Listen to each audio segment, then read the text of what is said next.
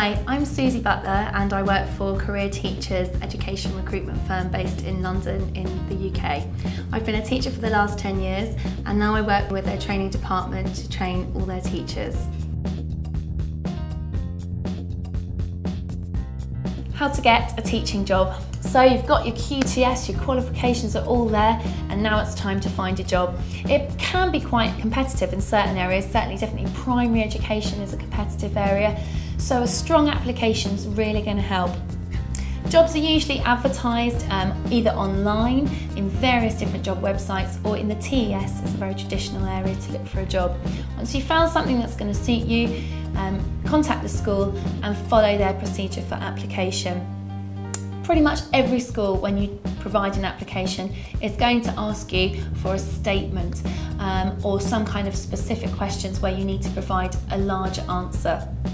In this needs to be really well written content that does cover all the achievements that you've accomplished in your work, whether it be in training or perhaps in a previous job. You should really focus on the academic achievement of the children that you've worked with and how you've progressed them from one level perhaps a little bit further on, or working with specific children. Hopefully your application will be really strong and you get invited for an interview day. It's really common in schools to invite you for a whole day. It can be quite a bit of a process. On that day, you'll usually be asked to teach, and that can be anything from a short session to maybe even a whole hour lesson. The school should provide some guidance on the area that you'll be teaching. Obviously, if it's secondary, you're going to be teaching within your subject. If it's primary, it's most commonly going to be a literacy or numeracy lesson, but do ask the school for some guidance on that.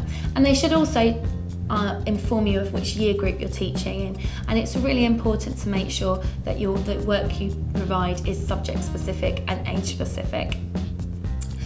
Make sure that you also provide a plan for the lesson that you're going to teach so that the school can see your written planning as well. And then it's just the interview. And in the interview, you need to be yourself, be confident and present yourself really well. Make sure you're really clued up on common issues that are going on in the education sector, and make sure that you're able to answer questions on safeguarding as well as the latest policies. It's a good idea to have a look at things like Teachers TV or the Department of Education website to look at the latest policies and initiatives. And if you're really struggling to find a teaching job, then don't forget there are loads of teaching agencies out there as well that work directly with schools and can often provide a little other route in if you're really struggling through the more traditional routes of applying for jobs. Perhaps even working through supply allows schools to really see you and your abilities when you're actually doing the job, and it can often lead to some quite interesting long-term opportunities. And that's how to start your teaching career and get your first teaching job.